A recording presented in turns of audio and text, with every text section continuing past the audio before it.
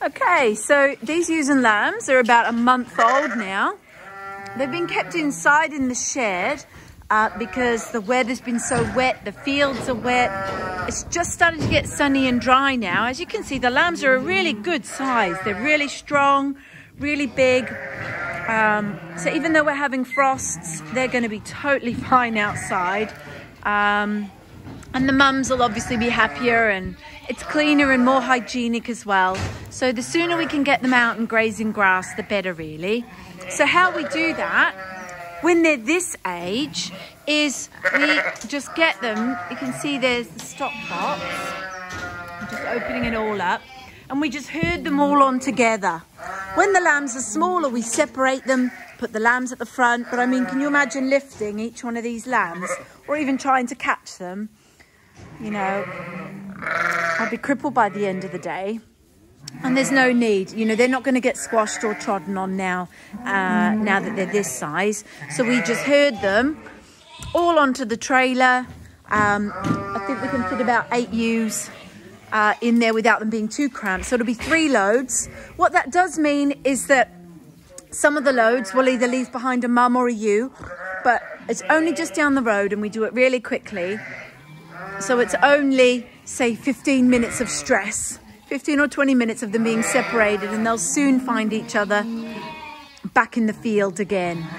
So we just herd on whoever we can get in a nice small group so they don't get too cramped, and then release them into the field.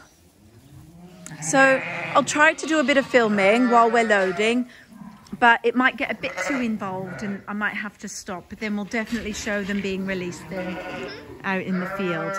So what we're doing, because sheep like to get out of any hole possible really, is we're just getting ready to load them. So we've set up a little hurdle race to encourage them to run towards the trailer.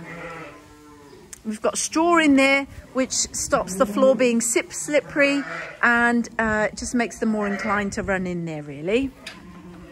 And then we've got these barriers and we're tying them so that the sheep won't accidentally push against them and make a bid for freedom here, which we don't want. You know, the best grass is just down the road. So that's where we want them to go, because they're at a stage of their milk production now, although at their peak milk production.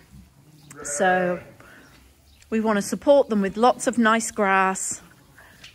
We'll still be feeding them concentrates, but we will cut that back to just 1 feed in the morning now. So they'll be getting a ½ kilo. So they'll be getting 1 kilo for the first 4 weeks.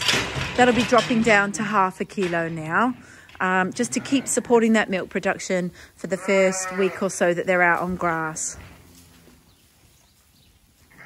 I just can't believe how big these lambs are. They're doing so well.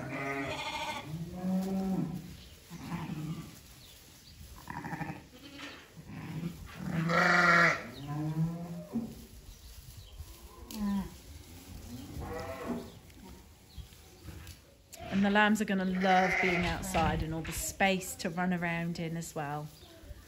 You can see them all up there on the edge there. Oh, you two are cute.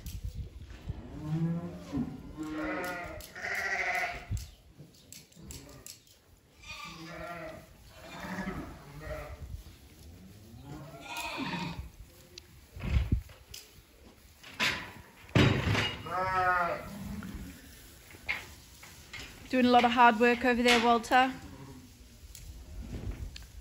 Sitting in all the hay.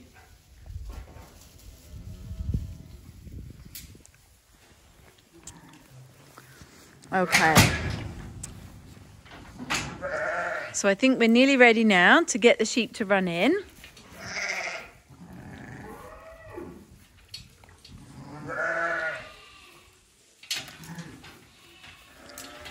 There's an old adage, a stitch in time saves 9, and it's definitely the case with sheep and moving sheep. 10 minutes doing hurdles.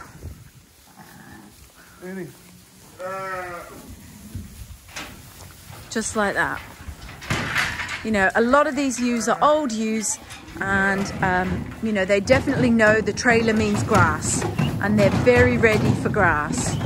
Come on, little lambs, come on, come on, come on, come on. you go, sweeties. Come on. In you go. Whoa, whoa, whoa, whoa. Oh. That's enough, is it? Here we are. All loaded. Yeah. So we'll just close the doors, put up the ramp, and we'll see you in the field.